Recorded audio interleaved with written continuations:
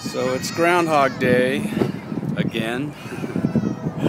I lost all of my footage from yesterday when I tried to sync my iPhone to my new iPhone to my computer. It just sucked it all down. But I'm back here at Teach America, Teach for America, to talk to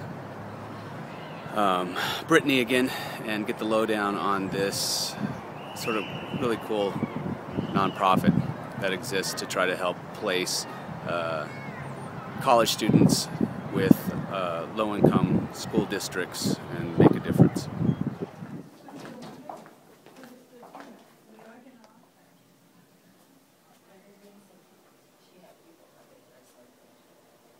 So I'm here with Brittany again.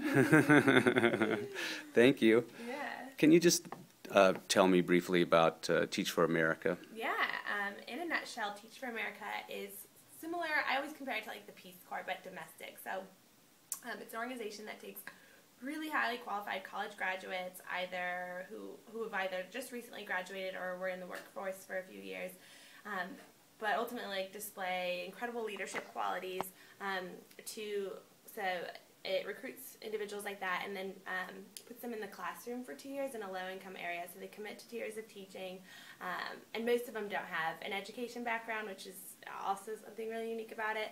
And the organization sets a foundation for them to help them kind of just become really effective teachers and make huge gains and put their kids on transformational paths within the year or 2 years that they spend with each student, with their classes of students. And you did this in Gallup, New Mexico. I did it in Gallup, New Mexico. I grew up in New Mexico, went to New Mexico State, and when I heard about the program my junior year of college, I knew I wanted to do it, and I just loved the idea of doing it in New Mexico, especially like a place in New Mexico that I hadn't ever experienced or knew very little about. So I went to Gallup. I taught preschool, pre-K, 4-year-olds for 2 years at a public school.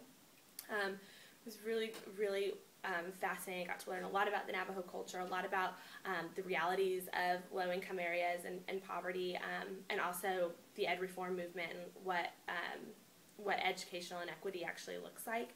And so from that work, I wanted to continue working in the ed reform movement, and so I was recruited to work on staff in Teach for America. So now I support teachers who are going through the 2-year commitment that I was just in. And what was the, how did this nonprofit begin again? Yeah, so the founder her name is Wendy Kopp. It was 21 years ago. She just was writing her thesis, her college thesis, and this was her idea. And she wanted to create something that would put really effective teachers in classrooms that teachers didn't, or people didn't want to be in, or places where it was hard to recruit really effective teachers, and give them a 2-year commitment to really make some phenomenal growth and gains and outcomes with students. And then it's progressed, and now we have 43 regions, and it's constantly increasing. So. And it's actually relatively difficult to be chosen as one of the primary teachers, right? You said something like 34,000 applicants. Yeah, so I applied in 2009. I think there were 38,000 who applied, or even more, and 4,000 were selected. So it's incredibly selective, and it gets more and more selective each year as more and more people apply for the program.